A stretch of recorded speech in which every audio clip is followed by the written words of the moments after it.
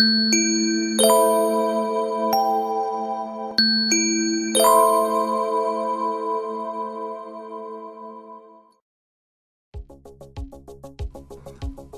off the protective layer that protects the printer from mechanical damage whilst transporting of it. Plug in the printer. Then turn on the printer. With the help of a screwdriver, uncover a cap that covers cartridges on a printing head.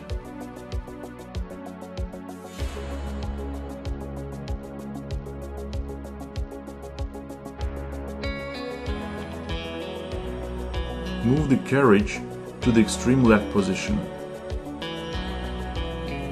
Put the cartridges into the printer in the way shown. Move the carriage to the starting position. Put the cartridges into the printer. Move cartridges till you hear the clack.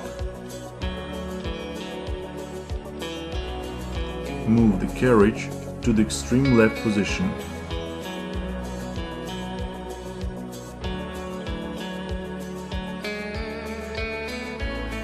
Fasten the fixation near the pointer at the printer.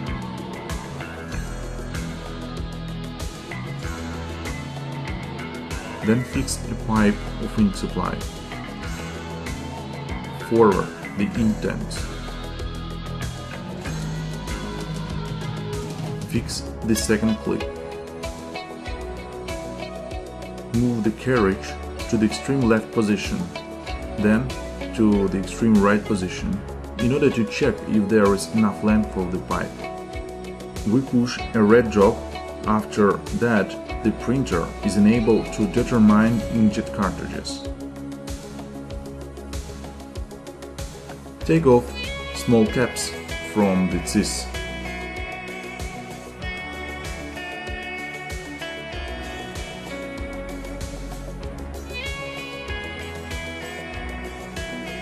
On their place, we insert air filters, not using the strength, just putting them into the holes.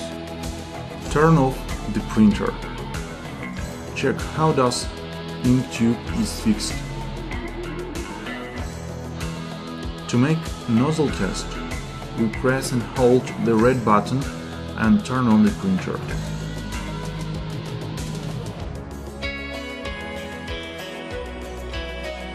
On each continuous ink supply system, there is a label where you can read the main rules of CISS using.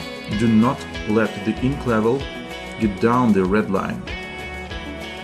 The continuous ink supply system should stay on the same level as printer, not lower or higher.